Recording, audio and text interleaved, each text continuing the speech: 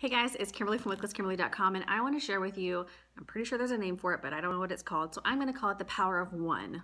The power of one person, the power of one party, the power of one booking, just the power of one. Now, I'm going to actually be drawing you something because I know some of you are more visual like I am, so hopefully this will help you how the power of one can completely and utterly change your business. This actually came about whenever I was having a follow-up conversation with one of my customers. She mentioned that she was having a chat with her best friend, who is also one of my customers.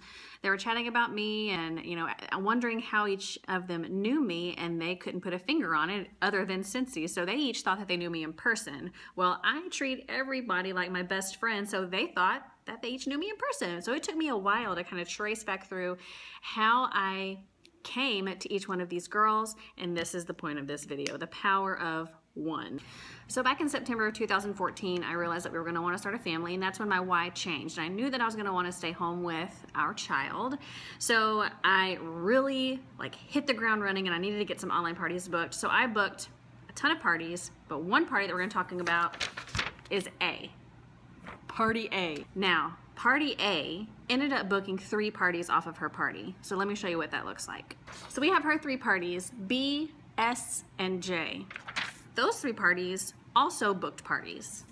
So just by this, you can see how one person's party is starting to branch off, right? All you need is one successful party to completely boom your business. So I'm only gonna really focus on M over here because that's the one that I really want you to think about. So M had 2 parties. She had more than 2, but we're only going to focus on 2.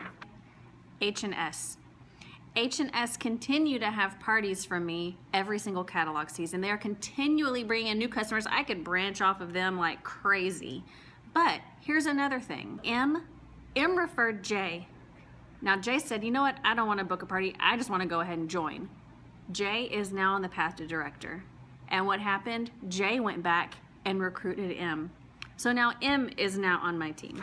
The point behind this is that I want you to be so deep in your parties and in your business that you have no idea where these people came from, okay?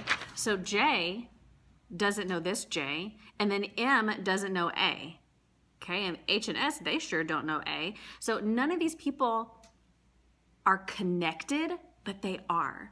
So that's what I want from your business. All it takes is one party like A's back in September 2014 that I'm still booking parties off of. Just think of it as a tree. A is the trunk, and every single person that books a party just branches off of A. Now A, of course, falls into my referral program, so every time somebody does something, I always reward A and the others, but A always gets one of my referral thank yous because I would not have anything without A. So if you have any questions, as always, put it down below in the comments. If you have success from the power of one, put it in the comments. Make sure you thumbs up, subscribe for more comments, and I will see you guys next week. Bye.